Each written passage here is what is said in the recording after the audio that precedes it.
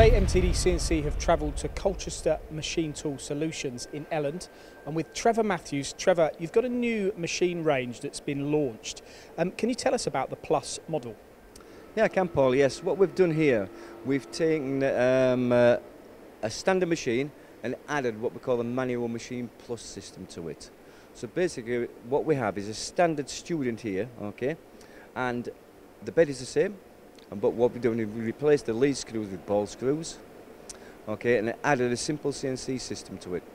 And is that all done here in Elland? It's all done here. The standard machine is actually built by our manufacturer, but all the extras, all the manual machine parts and all the guarding changes are done here in Elland. Okay, now we're seeing it here on the student, but is this available throughout the range? Like, for example, we've got a Triumph next to it. Could you do that on that machine? The manual machine plus ball can be fitted to any of our conventional machines. Okay, so you will get the standard machine. There will be a bit of guarding change, but this control can be fitted to all the conventional machines what we make. And we're going to see you program this in a minute, but essentially what have we got here? Just a digital readout? Is that what we're illustrating? It's basically, if you look at the screen, obviously when we come to it, it's a digital readout, okay, but it has simple machining cycles in there. It has roughing cycles, rough and finish cycles, threading cycles.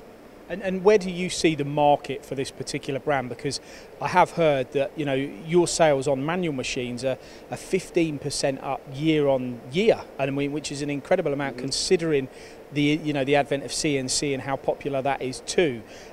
Is this just going to go and strengthen those demands for this type of machine?